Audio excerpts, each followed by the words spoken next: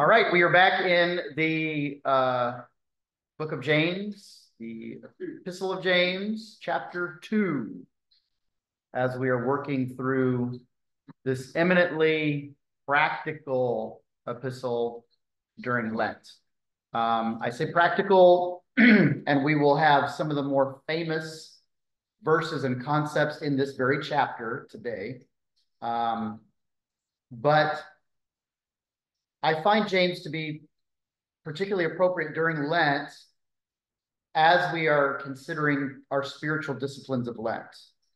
A spiritual discipline, with whatever it is that we choose to take on or to give up, there is an element of our physical action associated really with all of them. Let's say during Lent, we will pray more. Well, there is a physical action to the decision of prayer where you take the time, you take the concentration, whether or not you have a particular posture, but you are physically doing something in your day that's seeking that connection and time of fellowship with God. If you want to do some increased Bible study or devotional reading, you are physically making choices to read. If it's about service, you're physically actively serving. Even if it is abstaining from something or fasting from something, there is a physicality, obviously, to those things as well.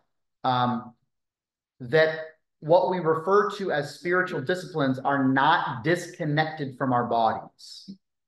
And James is so crystal clear, really throughout, but definitely today, in the connection between our faith and our works, the insides of ourselves, the spiritual, mental, emotional lives connected to our actions, our behaviors, our words, that these things ought to be inextricably linked. And if they're not, there's a problem. And so, again, I think this is particularly appropriate in Lent, where we are taking 40 days of focus and purpose, looking for that spiritual growth and development, most specifically through discipline. And though that is an internal and an external set of actions. Okay, so last week when we started off in James and we had gotten a cancellation the week before, so we had to postpone, and then we started last week. It is my intention to go through the whole chapter, but because this is the second class and you might have read to prepare, I just wanted to open up if there were any opening questions or thoughts, anything that struck you in a particular way. You can obviously wait until we get there verse by verse, but this is a fine time to say, well, this is what this chapter made me think of, or this section, I wonder what, and we can, make sure that we address that from the get-go. So anything in your pre-reading of James chapter 2 that somebody would like to bring up now, Charlie? So it's extra fun. Everyone is seated outside of camera range, yet making as much noise as they possibly can. And it looks like I am holding a class to poltergeists. When the reality is there's 6 people in here who are all very, very carefully just outside of the range of the camera. So, okay.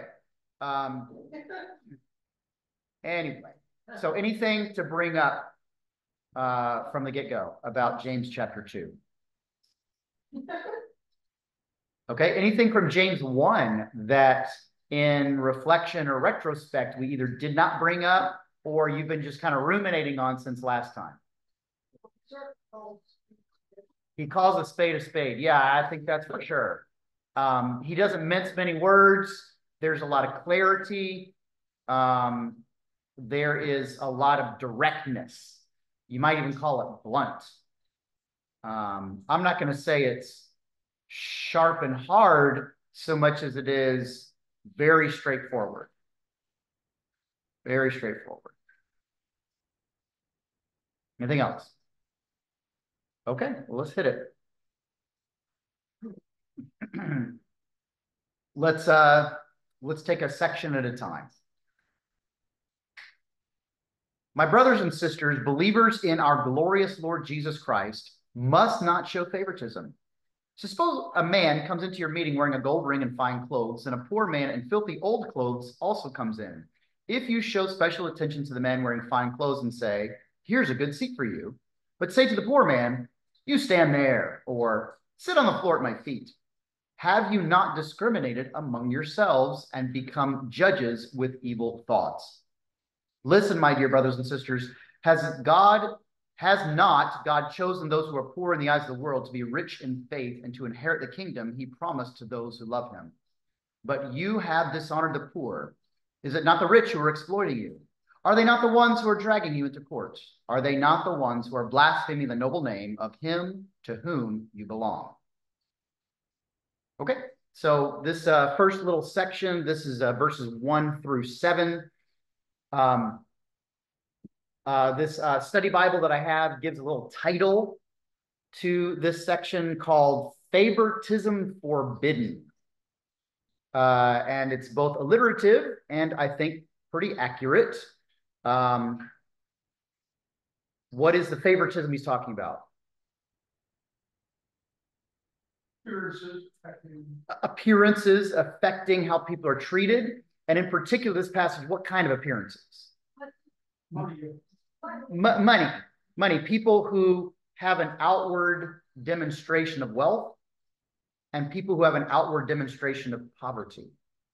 So we might expect somebody who is wealthy to have fancy clothes and expensive jewelry and look well put together, and someone who is poor, how might we expect them to look? Dirty. Shabby. Yeah, their clothes are, torn or disheveled or just old or, whatever it might be. And so when we get an epistle, remember that we have kind of, let's say, two general types. Epistles are letters. They are sent to someone. In this sense, they are sent generally to a church, for instance, or to a group of believers. Remember that James writes in the very beginning in chapter 1 that this is a letter intended for the 12 tribes scattered throughout the nations. We talked about this being basically for the early Christians who were Jews. They were Jews convinced that Jesus was the Messiah, and they desired to be disciples, but they are not just around Jerusalem, but kind of scattered in the diaspora and different parts of the Roman Empire in different countries. And so this letter is kind of going out to a broad group of people. But when you get an epistle with some kind of correction or admonition, it's usually in response to something. Yeah, I wonder, it's like Paul's letters, you really respond to questions, problems they sure. Right. And I was wondering whether James was responding to something. It sort of seems that way in this sense, right? This feels a little specific, doesn't it? Yeah. This seems to be not just generally good advice, although it is. It kind of seems like it's in response to something. So yeah, for instance, when Paul is writing to one of the churches, you will often get his side of a conversation. They've asked him a question or they've told him about a problem. And so he's writing the answer. This is what you need to do. This is what you're doing wrong. This is what you should do instead, whatever it might be. And you can kind of work backwards sometimes and make an educated guess about what was actually going on. For instance, in 1 Corinthians, he talks a lot about being members of the same body. He talks a lot about this various spiritual gifts and how they ought to be properly versus improperly used. What does that suggest? It suggests that there wasn't enough unity in Corinth and that the spiritual gifts were being misused. Otherwise, why would he write that? I mean, we can't know that for sure, but it makes the most sense. And I think that's a very reasonable assumption on our part. So as we are seeing this, I think there's a general, this is the right thing to do in all times, places, and circumstances. But it seems pretty specific, doesn't it? Yes. And I'm thinking maybe he's seen this happen. Now, if this is James, the brother of Jesus, he is also referred to by another name, which we talked about the reason why last time. He's also sometimes referred to as James of Jerusalem. Remember in Acts chapter 15, he presides over the council of Jerusalem, where Paul brings the issue, is the gospel for the Gentiles or not? And do those Gentiles have to become Jews first in order to receive Christ? And so James is connected to Jerusalem, whether he's just there occasionally or whether he lives there now. So it seems to me that he's had plenty of opportunities to see this behavior in action. If Jerusalem is the big city, which it is, I think you tend to see that mix of the richest and the poorest in close proximity in the city more than you do outside of the city. I think it kind of flattens outside of the city, whether it's the suburbs or the country or a village or whatever, where people are just a little more kind of the same strata for the most part. You could be on the top end or the bottom end, but you don't tend to have the extremes in a smaller community. But in Jerusalem, you would have most likely the richest of the rich and the poorest of the poor, being the big city. And what's something else that you might expect in Jerusalem, the big city, that you wouldn't necessarily expect in a small fishing village off the Sea of Galilee? Learning, crime. This is something of an unfair question because it's like I've got something in my head and it's not super obvious. So, strangers, people you don't know. You have visitors to Jerusalem all the time. If somebody comes, remember, this is sort of presupposing you don't know this person, right? Because he doesn't say when Bob, who's rich, comes in, but Tim, who's poor, comes in. He says, if a rich man comes in, and there seems to be please, please, sir, come sit here, as though you don't know them. Or as though they don't have a regular seat. Remember, if this is synagogical worship, you tended to have your place kind of like there are certain pews at 9 o'clock that you don't sit in because somebody else is going to sit there. Assigned seating. It is, it might as well be. Total aside, but I remember several weeks ago telling Charlie about my experience many years ago at Christ Church, Alexandria, Virginia. And that's one of those, this was George Washington's church. And apparently several churches can say that. But they have in the main chapel preserved several of the historic pew boxes. So you literally had like two pews that faced each other and it was built as a box with a little wall and there were doors and you opened the doors to get in. And you sat in your family's box. And it was a box because they would build a fire in the middle of it during the winter. So you'd have a little fire, your personal fire in church, so you could keep warm as we're in the church service. So anyway, these boxes have plaques on them identifying the historical figure, like this. Here's the Washington family pew box, and okay, you can go sit in it and feel like George Washington for a second. So anyway, this I think presupposes a place where you don't know people. And you're sort of trying to make an impression, or you're just trying to figure them out. if you knew these people really well, maybe this doesn't happen. But here's what's happening. People who show up looking fancy are treated differently than people who look up showing poor. Well, it's a good thing that never happens anymore. Right. So how might such things happen even now? Same things. Okay. Somebody who comes in looking very sharply put together, do people greet them differently than somebody who comes in, you know, sort of shabby? I think that, you know, part of it is human nature, but what's the deal with human nature? Remember, human nature is broken because of our sin. So even though it's natural, that doesn't mean it's right. It is easy to do, doesn't mean it's correct. I noticed there's a difference when I wear like a dress to church versus, especially if it's cold, I'm gonna be in leggings and sweatshirt. But I do notice people like, oh, you look so nice today. I mean, like, as opposed to last. As opposed to all the times I don't. Right. But you know what I mean? Still those things, spirit showing up. Sure. But also, I remember when I was in divinity school, there was a big push for, you know, you're not respecting God if you show up casually.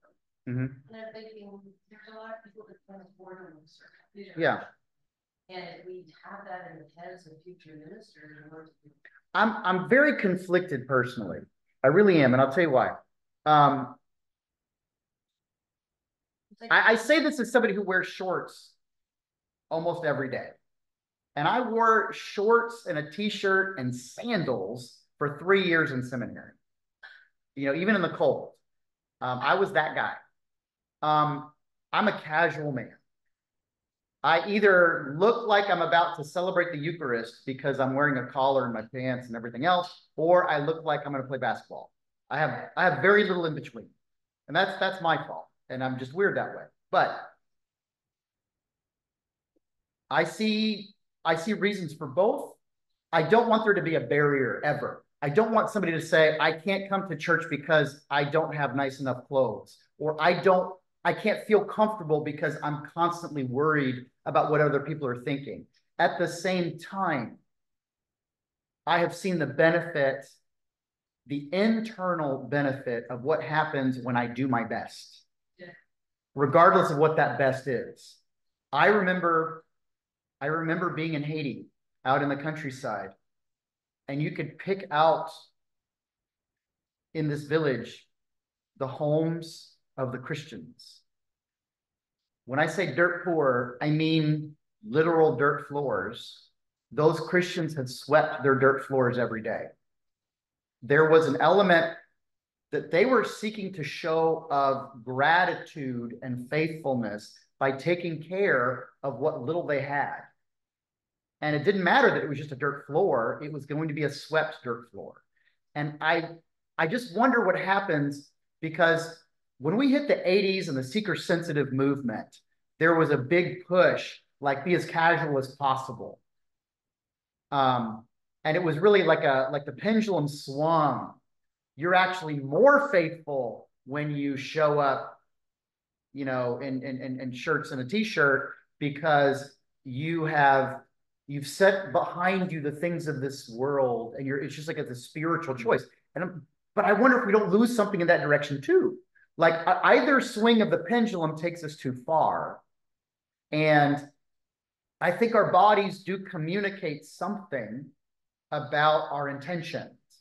And maybe it's just a matter of, with what means I have, in the same way that we seek to offer our best in worship through our intentionality, doesn't our appearance have something to do with that? And like I said, I'm conflicted. I wish I knew a singular correct answer, but I don't know there is one. Feel better, but I also know there's mornings I get up and I'm just glad I made it at that. 100%. And I wouldn't want somebody to not come because I don't really have it in me to, you know, iron a shirt or something. Like that's so secondary and immaterial. But at the same time, I think we've felt that connection between our bodies and our souls, which is supposed to be there, that when we dress a certain way, we feel a certain way. And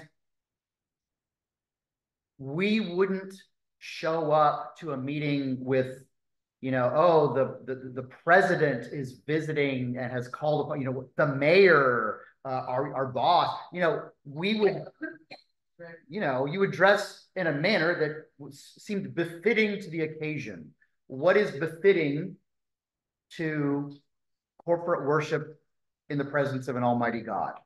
And like I said, I'm conflicted. But that's the personal part of it. Now, the external part of it is the judgment from others.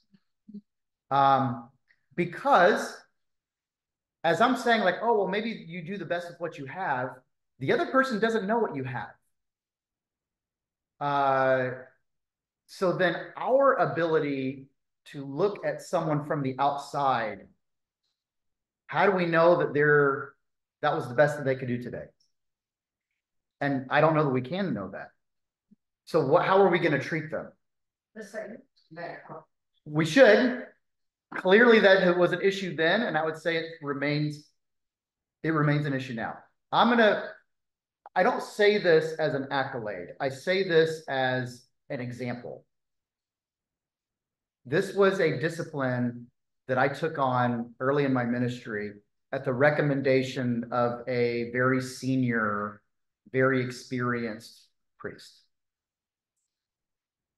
I don't know on purpose what anybody gives financially. I don't. Now, I know that people give, and I want to know that people give. And I've asked, like, if somebody stops giving or somebody starts giving or whatever it is, because that is a pastoral matter. Your stewardship in a general sense is a pastoral matter. But I, on purpose, have no idea if the person in a three-piece suit gives $1 and the person wearing shorts and a t-shirt is dropping 1,000. I just don't know. And the rationale behind it, as was given to me many years ago, is roughly this: that as you're the pastor to everybody, but you're also a human with your own frailties and your own ways that, no matter how hard you try, you're going to mess stuff up. Therefore, if you don't know, then that's one level of kind of protection of just making the choice to treat everybody the same. It's not foolproof, but it's a discipline that I think has been of help in the past, I hope. That I don't want to even inadvertently treat somebody differently because I'm either trying to curry favor or I'm worried that they might, oh no, they're going to stop writing a big check or something. Like, just treat them the same, ostensibly as Jesus would treat them. That's what I'm trying to do. But there's a financial reality that churches need finances to keep operating. And I can't help, though it is completely not named here, but consider the widow's mite story, right? She in her poverty gave all that she had. It didn't look like anything. It looked like the smallest coin possible, but it was actually the most generous of gifts. There's a story. I believe this is actually a real story. It's not one of those like, made for TV stories that we pass along because it's churchy sounding. I believe this actually happened. A pastor was hired at a Chicago area mega church, and he showed up, I think it was like the week before his first scheduled service, as a homeless person in disguise, just to see how he was treated. I think it's real. I am very conflicted about that story. Like, I think there's value in having a church self-reflect with some knowledge about this is what happened, because apparently he wasn't treated well or was very somewhat dismissively. But at the same time, it also feels dishonest. Like, that's a weird start to a pastoral relationship, that I tricked you. I don't know. It feels kind of strange to me, and I'm not sure how I feel about it completely. But the thought of what happens when someone outside of our expectation shows up. Well, I've experienced, down in the Keys, if you're in high school, they often think that you're homeless, it's a lot of homeless people. Ride bikes. So when I started going to church, I was riding my bike to church, and I got confused anything because I thought I was homeless. That actually happened. I let Dr. Reese about it. She's like, just kind of blew it off. She's well, we didn't want people being disruptive. Just said, yeah, but like, it's church. I belong to this church. Right. Just riding a bike. That happened 5 times. Oh. Well, and so, but you know what? It was more like it was a fear-based thing. Yeah.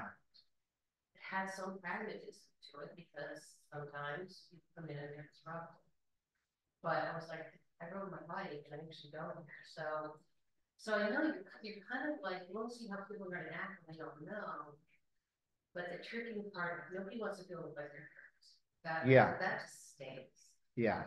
I think if it had just happened, would be heard about it, but because it does happen at churches. It does.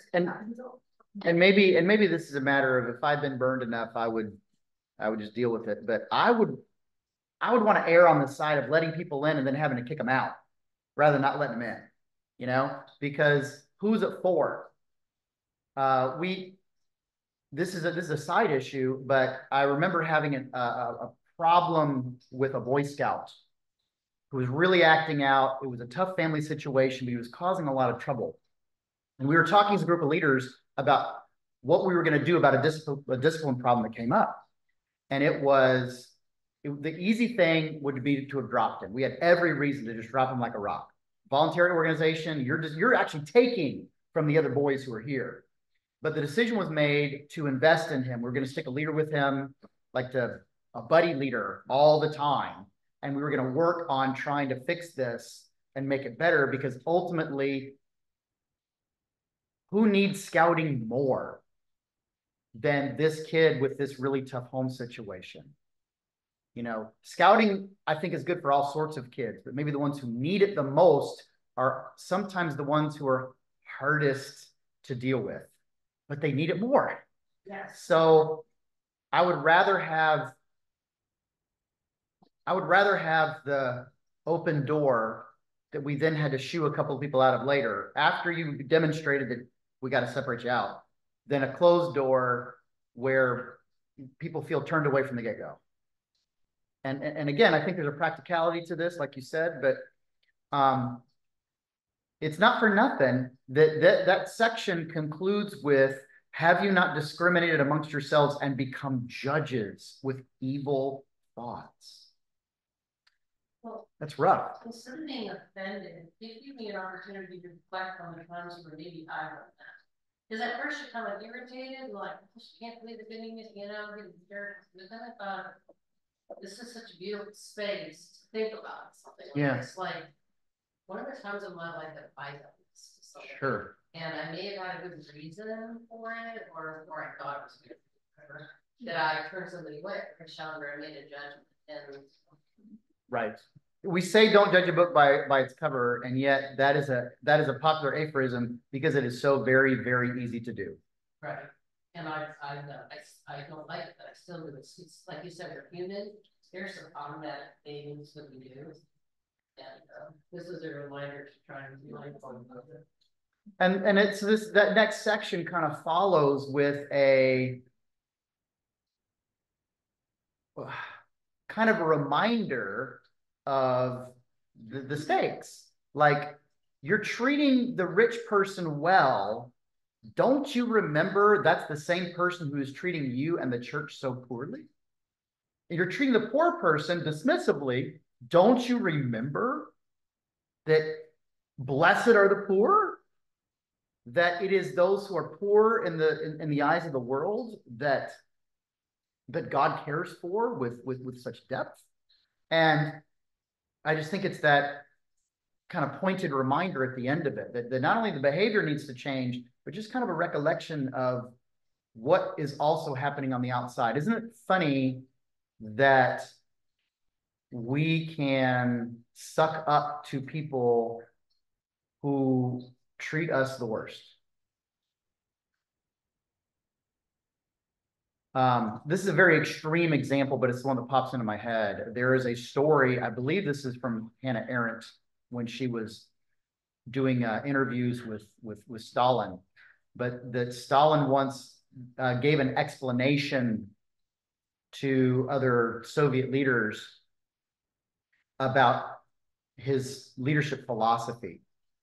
And he took a chicken, a live chicken, grabbed it tight and started pulling feathers off it. He was plucking feathers, and the poor chicken is screaming and carrying on. And then he dropped it, and the chicken is scurrying away, so fearful. And then he takes food and he offers it to the chicken, and the chicken comes back to him in order to eat the food. And his point was, it doesn't matter how badly you treat the people. If you give them just a little bit of what they want, they'll come crawling back to you. And it was a despicable example, but it's maybe not for nothing that we can pretty easily, I think, suck up to people who are doing the wrong thing or treating us or others poorly because we think there's something we can get out of. Yeah, that's the key. Yeah, we think there's something we can get out of it. Yeah.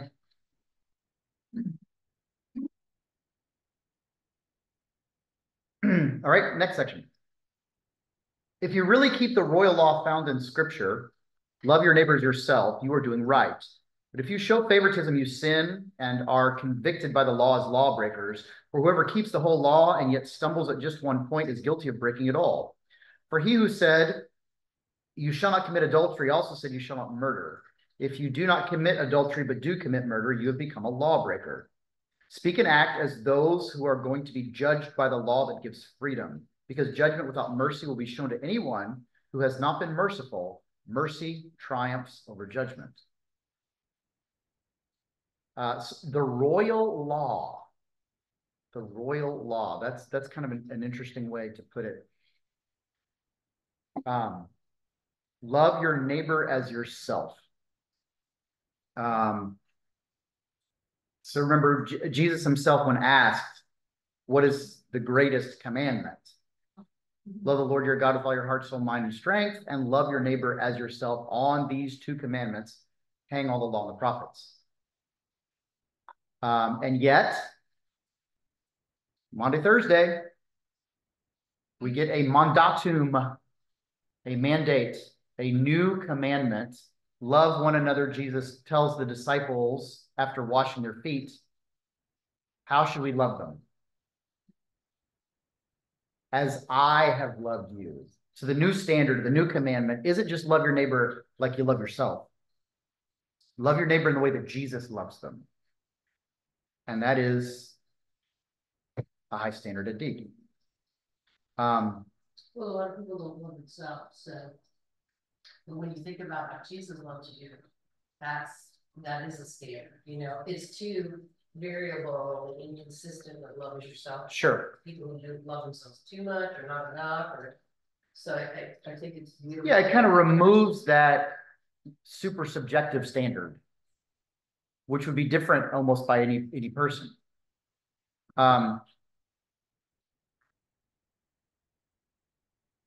But if you show favoritism, you sin. So you're trying to love your neighbor in the way that you love yourself. But if you start picking and choosing, you are breaking that holy law.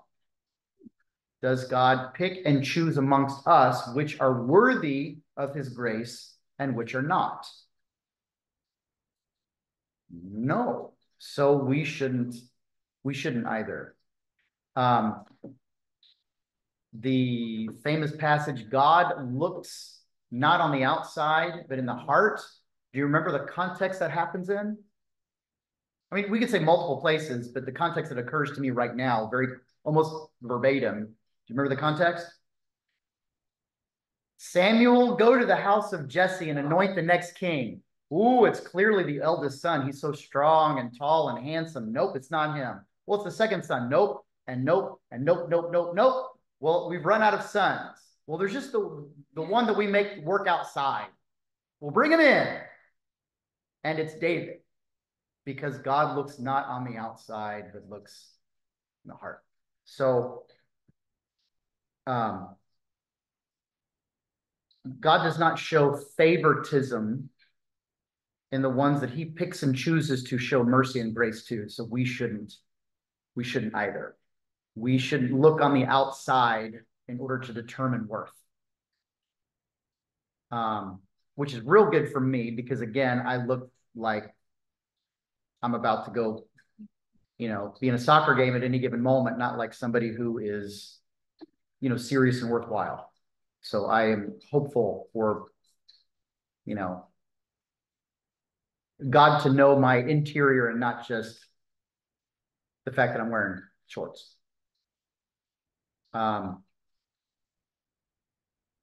Whoever keeps the whole law and yet stumbles at one point is guilty of breaking it all.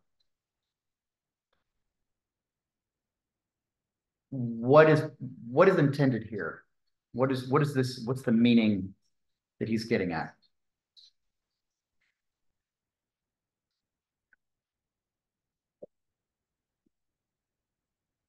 I mean, it's just what it said.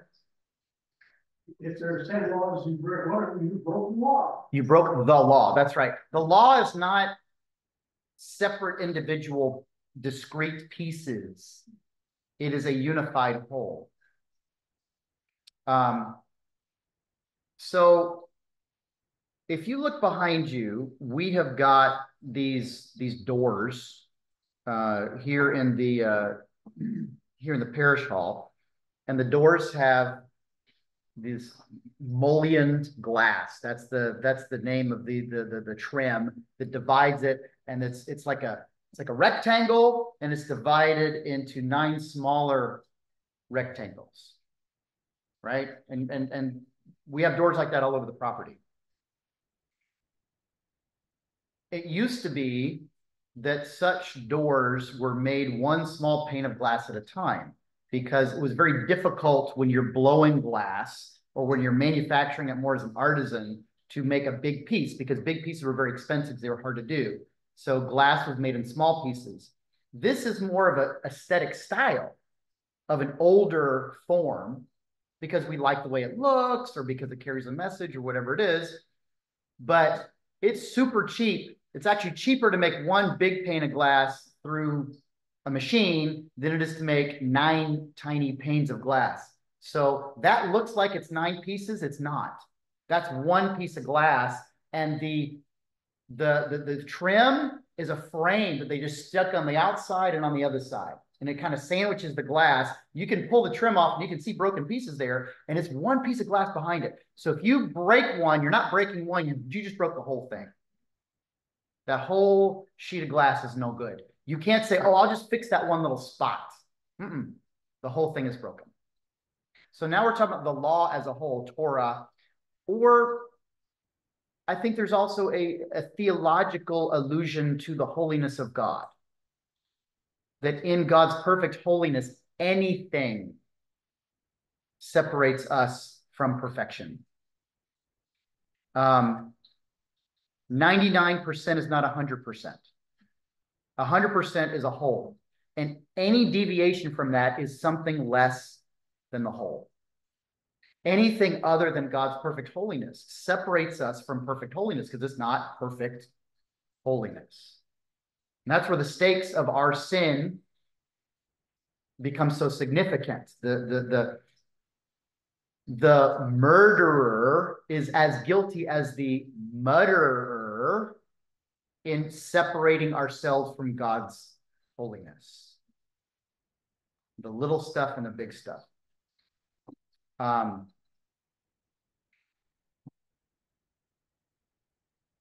There's this next section about you shall not commit adultery, you shall not murder. Well, I didn't commit adultery, but I didn't murder someone.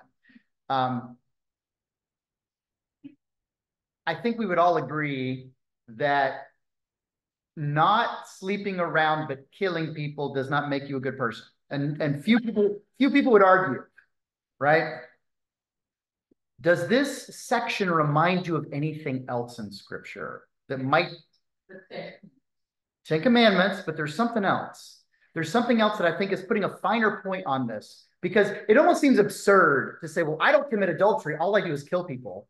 Like, who would really say that? So I think this is pointing to something else. Any thoughts?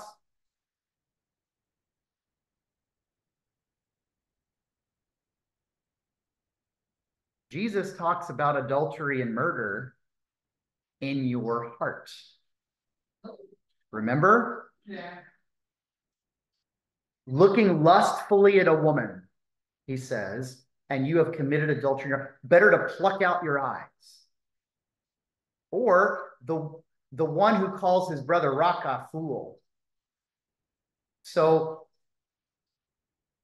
there is a standard here where our intent and our spirit and our thought and our desires in and of themselves are enough to pull us away from God's perfect holiness. And that's the standard that Jesus sets. That you can say, well, I didn't kill him. Yeah, but you looked at this person with such murderous intent and you wish you just could have. Are you really doing great right now? Was that really what God has asked us to do? That in our anger, if I wasn't afraid of going to jail, I would have punched you in the face as hard as possible? I don't think so. And so I think that it's both making the comparison between adultery and murder, but I think it's also hearkening back to the words of Jesus about the state of our hearts. The angry heart, the lustful heart. You are being separated out. You are separating yourself from God's perfect holiness, even though you didn't physically commit the act. Your spirit is far from God. You become a lawbreaker. Speak and act as those who are going to be judged by the law that gives freedom. What does that mean?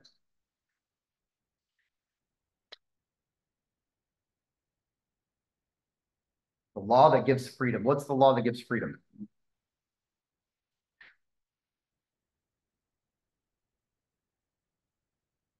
Because judgment without mercy will be shown to anyone who has not been merciful. Mercy triumphs over judgment. I'm getting another Jesus story here. Anybody else? I am getting, in my mind, what pops almost instantly is a parable where Jesus talks about the steward who owes his master an unpayable debt. And he begs and he pleads, please, please, please, don't throw me and my family and my children into debtor's prison. Please, anything, anything. And what does the master do? He forgives him. And being forgiven of the unpayable debt, what does the guy do next? He finds his friend who owes him $20. And he threatens him and says, if you don't pay me right now, I'm going to throw you in jail. The master finds out about it. And now this guy's back on the hook for everything. And this, mercy is the point being made in the parable. And I think it's the point being made here. The law that gives freedom is going to be Christ's law of grace. So act like God is going to judge you mercifully. Is God going to judge you mercifully? In his grace, he judges us in Christ's righteousness, not our own. Therefore, how should we be judging other people? Yeah, don't judge somebody on a standard that you don't want applied to you. Do judge them on the standard you want applied to you. God, when you look at me, please look at the righteousness of your son. But allow me to judge Bruce on whatever standard I want. and beat them up for it. No. We should apply the same standard to other people with how we treat them that we are expecting Christ to be judging us mercifully. And if we don't, what happens? Well, we might just get judged on our own standard. So you better pick a good one. That reminds me of how many times we will hear people who are actually delighted that someone might be going to hell. Well, they're just going to hell, and they're like sort of feeling good about that. Yeah. It's like, would you want that for yourself? And whether the theology is substantiated or not, sure. Still that emotion of feeling like. Here's the obvious application of the aphorism, there but for the grace of God go I, which should fill us with a sense of gratitude. Because who merits eternal separation? Everybody who sins. I am included in that set. So meriting separation is not the standard I want to be applied to me, because I won't make it. Yeah, I don't look good in that on that one. Since no one approaches the throne of grace without that grace, then that is something that we ought to be willing to apply to somebody else. Because we don't get there any other way than they would. God's graciousness. What good is it, my brothers and sisters, if someone claims to have faith but has no deeds? Can such a faith save them? Suppose a brother or sister is without clothes and daily food. If one of you says to them, go in peace, keep warm and well fed, but does nothing about their physical needs, what good is it? The same way, faith by itself, if not accompanied by action, is dead. And this is one of the most essential passages within James, like to understand the thrust of the epistle. It happens very, very clearly in this section here. Faith, if not accompanied by action, is dead. I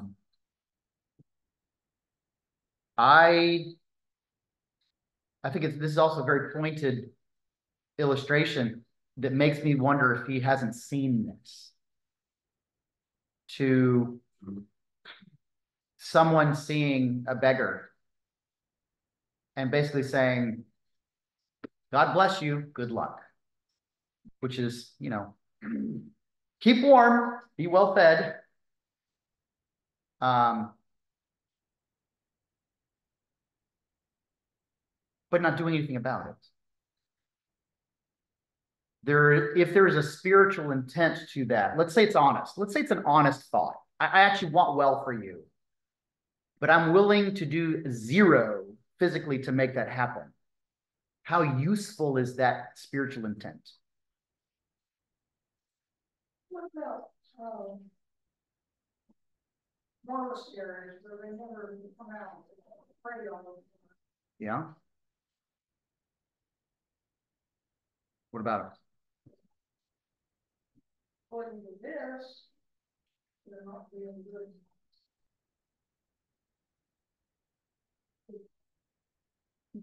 Because people are going to those monasteries and asking for food and warmth and they're not getting it because the monks choose to pray instead? Or just because they're suffering somewhere in the world, shouldn't we be engaged?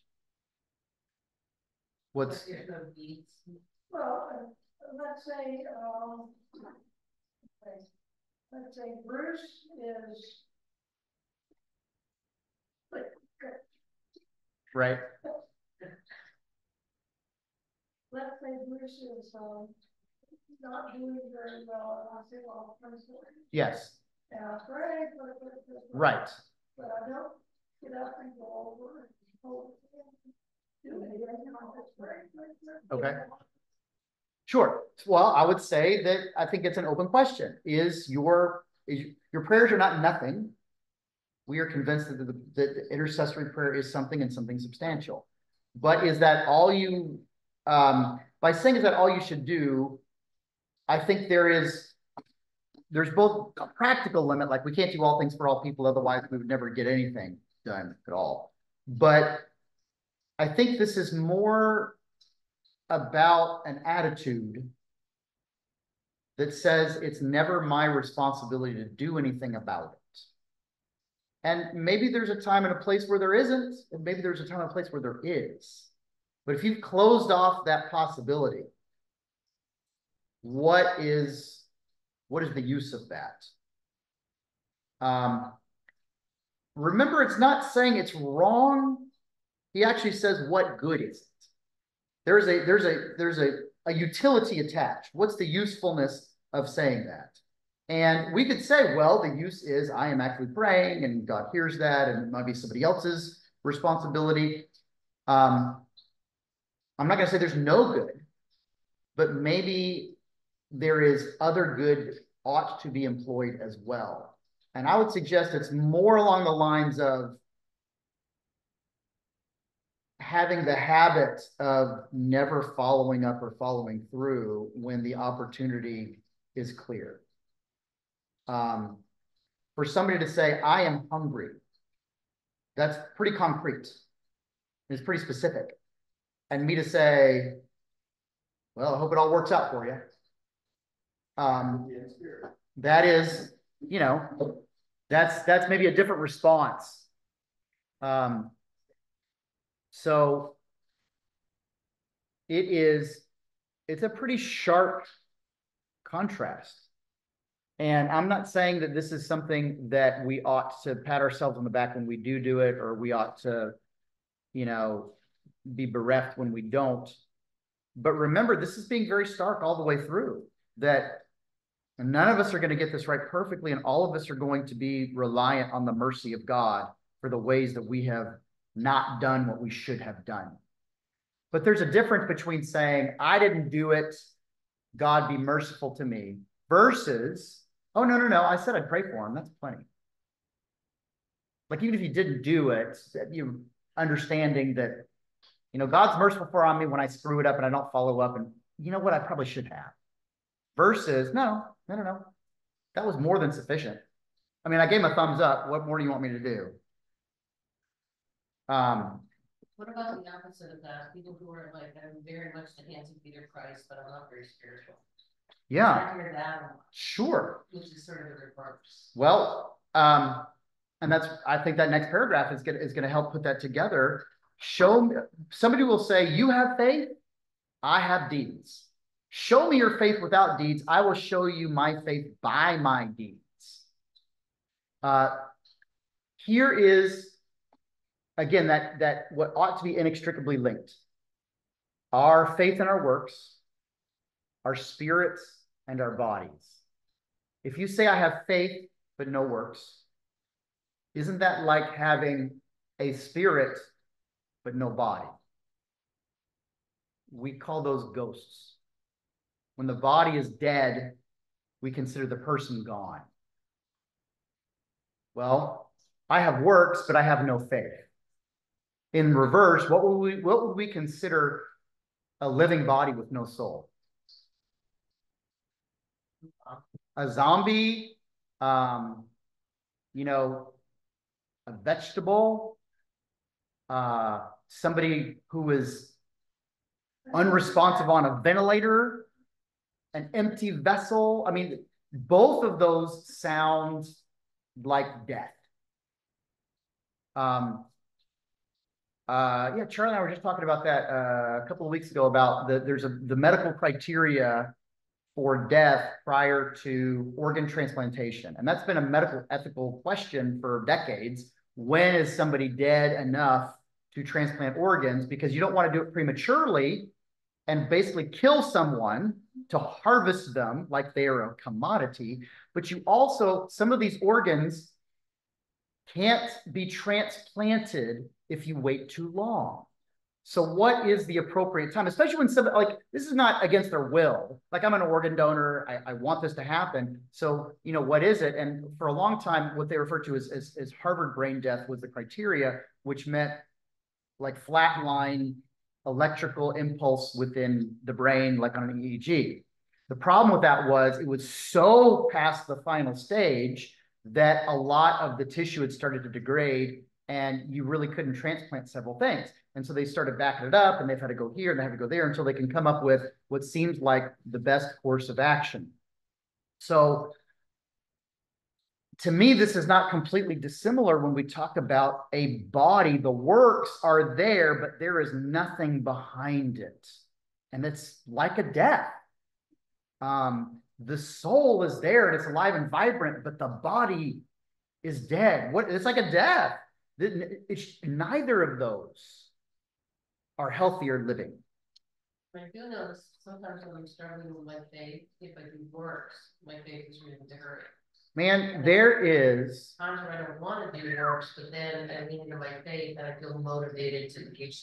So that's the thing, spirit engages the body when the body's not willing, and then when the body's willing, the spirit isn't. So for me, I kind of lean into one or 100%.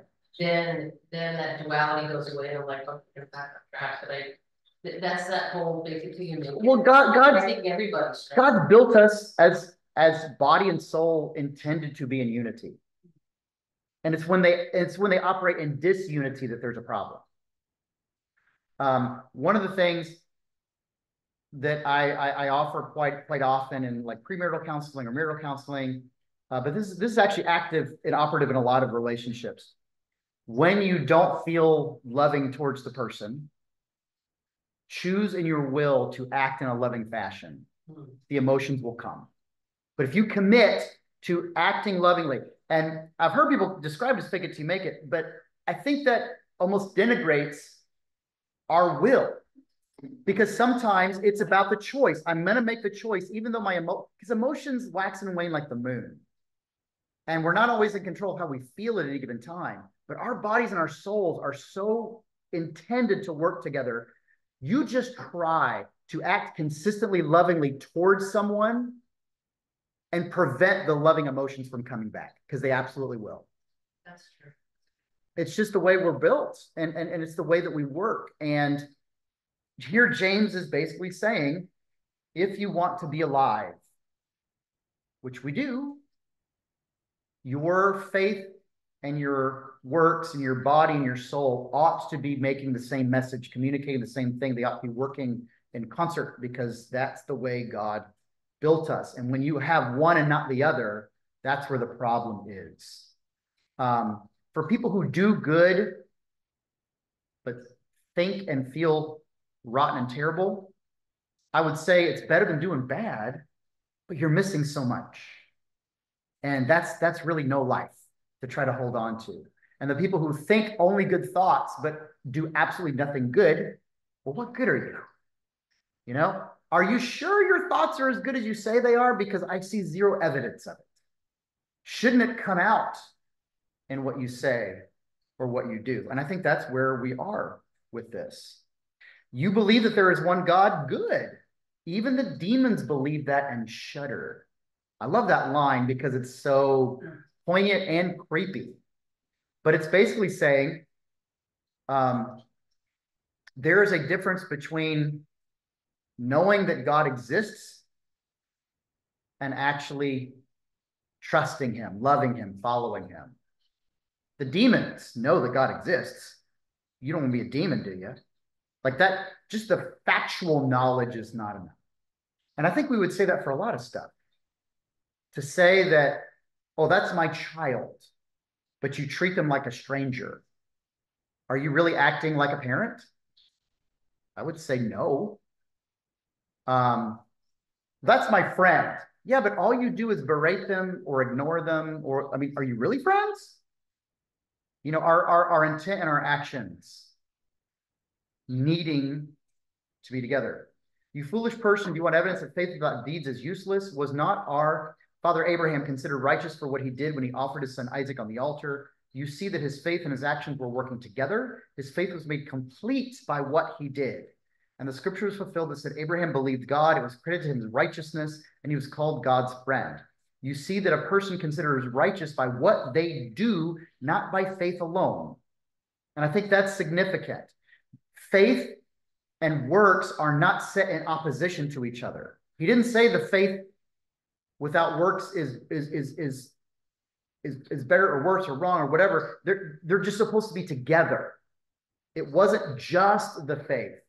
It wasn't just the works. We need both. In the same way, was not even Rahab the prostitute considered righteous for what she did when she gave lodging to the spies and sent them off in a different direction? As the body without the spirit is dead, so faith without deeds is dead. And even, two different Old Testament allusions, Abraham and Rahab.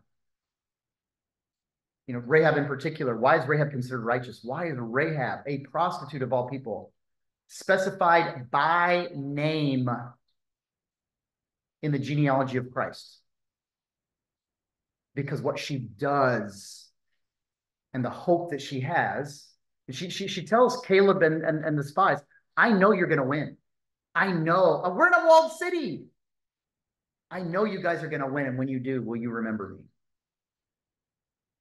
It's, the faith combined with the actions, despite her background. And that's the difference. So again, this is the practicality of James. And I think that connection within Lent, bodies and souls, faith and works, our spirits and our actions and behaviors, all working in concert. Anything else? Okay. Well, we'll hit chapter 3 next time.